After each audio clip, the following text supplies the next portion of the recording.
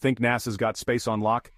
Wait till you hear what SpaceX has done. First up, reusable rocket boosters. SpaceX's Falcon 9 lands back on Earth for reuse, slashing costs and making space travel more frequent. NASA? Still working on it. Next, private crewed missions to the ISS.